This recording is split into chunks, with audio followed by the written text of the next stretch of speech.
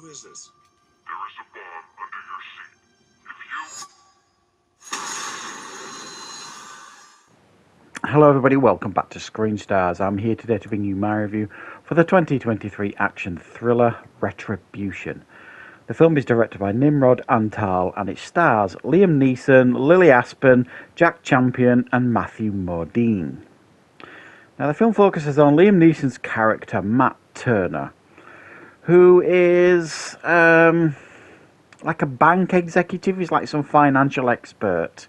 Things haven't been going particularly well, and this one particular morning he takes his two children to school, he's dropping them off, and he receives a phone call from a mysterious stranger who says that there is a bomb installed underneath his seats, and if he attempts to get out of the car or attempts to phone the police and deviates from his instructions in any way, he will detonate the bomb. Obviously Liam Neeson initially doesn't take this seriously, his character. He checks under the seat, realises it's in actual fact truth, and then he witnesses a car explode that is kind of been put on as a show for him to show that this guy on the other end of the line is absolutely telling the truth. Liam Neeson then spends the rest of the film trying to figure out how he can get him and his children out in one piece, while figuring out who this mysterious person is at the other end of the phone. Right, what are my thoughts on Retribution?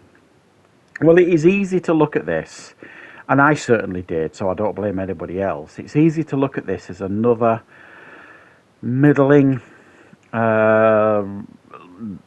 middle-of-the-road, generic Liam Neeson action thriller, the kind that he's been churning out for over a decade now.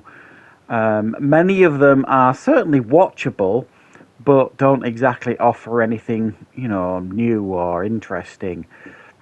So we're all kind of getting a bit of fatigue with these movies. I think that's fair to say. However, that being said, I kind of went into this film with low expectations, and I came out of it actually enjoying it. It exceeded my expectations, so to speak. It was far better than it had any right to. Now, if you kind of seen the trailer for this, or you know the premise of it, it sounds very much like Speed. Speed obviously is the action classic where, the bomb's on the bus, and if it drops below 50 mile an hour, the bus explodes, so on and so forth. Very, very similar concept, except basically it's like on a pressure pad, this bomb, so if he tries to get out of the car, or his kids try and get out of the car, the bomb will explode. But beyond that, the similarities kind of end. What you actually get here is a fairly taut thriller, and I think what really does add to the tension here is the fact that his kids are in the car with him. And you've got this character actually played quite well here by Liam Neeson, and we all know Liam Neeson's a good actor, but there are occasions with these some of these generic action films that he does that it does kind of feel like he's phoning in the performances sometimes. Well, I think he's actually pretty good here.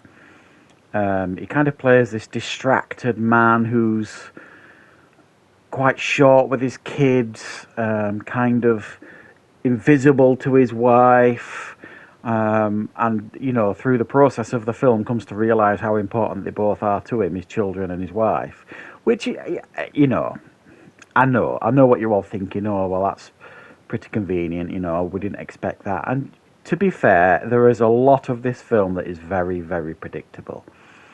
It's the worst part of the film, the predictability of it. And the villain, the guy at the other end of the phone, the way they handle that, and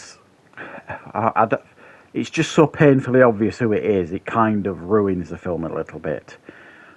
Because it is just so damn obvious. There's a scene in this film, and when that scene finishes, if you don't know who the villain is at the other end of the phone, then you really haven't been paying attention.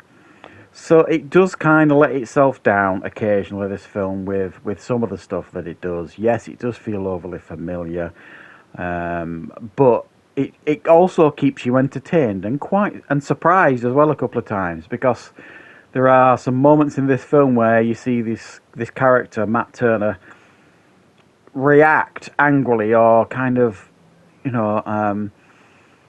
decides he's not going to take this lying down, and he knows that even though this killer's got him by pressing the button, he's going to explode the car. He also knows he's got this killer, this person on the other end of the phone, under his control as well, because this killer wants something from Liam Neeson, and Liam Neeson understands and knows that he's not just going to blow him up, because he needs him too at the same time. So you get this nice back and forth between them sort of thing when that realisation comes to effect in the film.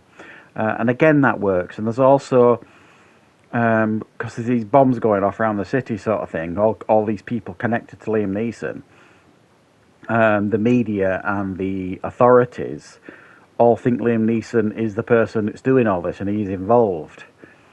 So it's got stuff going for it that will keep you interested and entertained, and there's some nice thrilling moments in it. As an action film, the only real action you get really is from within the car. There's very little goes on outside of the car here. Action really is not really the right word for this film. It's more of a thriller than action, but there is some nice driving scenes and stuff going on. It's set in Berlin as well, so it's got like a different look and feel to the film. And in actual fact, something I didn't know before preparing for this review is that this is in actual fact a remake, the third remake of it was initially released in Spain. I think they made it in Spain, then I think they remade it in Germany, and then they remade it in South Korea, and now it's been remade again. So there must be something going for the film. It's been remade, I think, like I say, 3 times from the original since 2015. So yeah, I mean, if the premise sounds interesting to you and you're a fan of Liam Neeson, you're probably not going to come out of this film massively disappointed. Is it the best work he's done? No. But compared to some of his more drab efforts in the last few years, this is above average in my opinion, and entertaining. And I certainly had quite a good time watching it, I'm not going to lie. So that's why I've given this one a 7 out of 10. Let me know in the comments what your thoughts are on this film.